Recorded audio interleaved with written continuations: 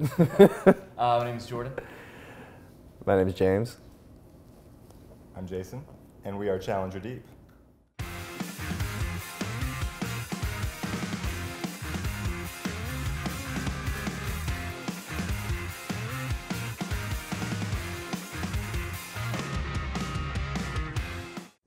Atlanta will always be my home. I grew up here. I mean, I've traveled around all over the world, basically, and every time I come back, it feels like home. It smells like home. My family's here. These guys are here. So I actually just drove from Tucson to here. I just got back today. It was really fun. And my buddy is moving from there to Miami, and like the whole way we were just talking about, well, he's from here as well. The whole way back we were talking about how great Atlanta is, how we can't wait to get back.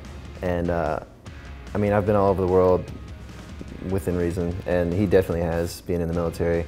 And we were just both talking about how unique the people are here as compared with other places we have lived or been to.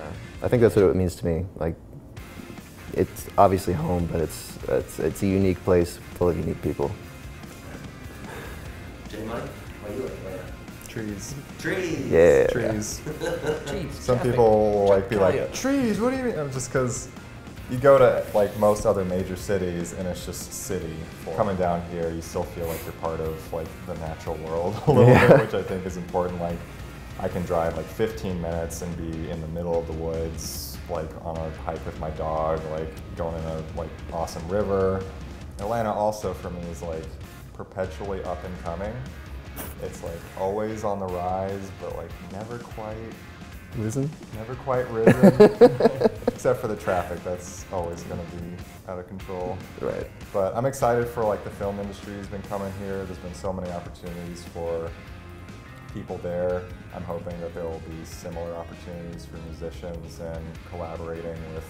I know we just being an instrumental band, that makes us like prime sort of collaborate with like video producers and different artists to have our music get used. Well, I like East Atlanta, bars, venues. Argosy is pretty cool. Argosy is dope. Yeah. We got pizza. I honestly really love getting a burger at the Vortex, in Little 5 Points specifically. Pretty much like East Atlanta Village is, you can go into like pretty much any restaurant. I guess like the bakery is the new cool spot.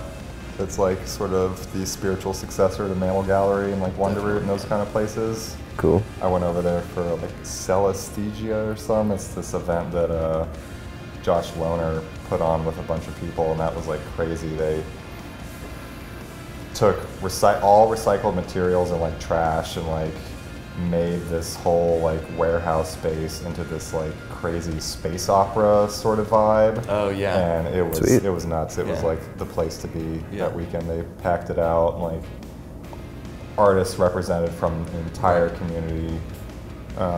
Willow's really been cool. awesome. She's like worked really hard for that place, Willow Goldstein, with the bakery. She's like worked so hard to keep it going, and it's a really big success. Yeah. And Loner with the space opera, man, they put on a really good show. Buckhead?